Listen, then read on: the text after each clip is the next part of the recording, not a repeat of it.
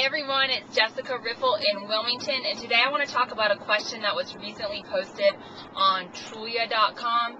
There was a question posted on there about does it make a difference what the buyer agent commission is that I put on my house when I'm trying to sell it? And this question has created such a buzz. There has been tons of responses back and forth below this question from realtors and just the public and lenders and just all kinds of people commenting on this question about buyer agent commission.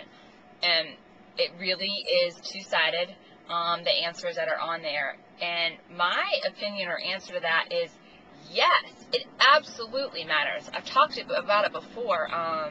If I was selling my personal property, I would definitely be putting, and have in the past put, 4% and 5% commission to the buyer's agents. Why? Because, any extra incentive definitely helps when trying to sell your house, especially right now in the market that we're in.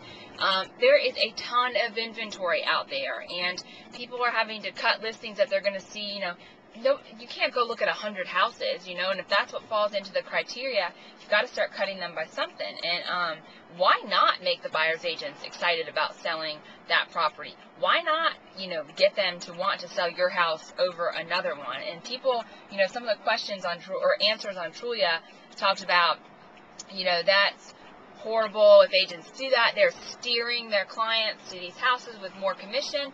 No, they're absolutely not steering them.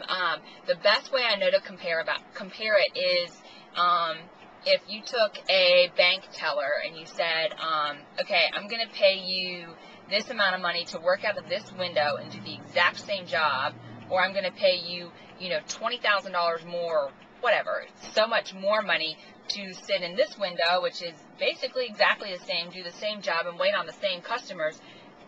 Which position or which window do you think that teller is going to choose?